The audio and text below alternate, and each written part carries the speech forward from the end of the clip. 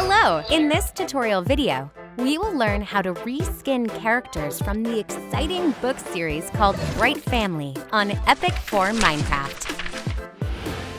Okay, Nia, are you ready to roll up your sleeves and dive in? To create these, we'll use the incredible Tynker platform that also allows you to code your own games and more. Go to Minecraft on the block coding page and search for Steve. Select Steve to move to the next step. We'll choose a different hair color and skin tone for Nia.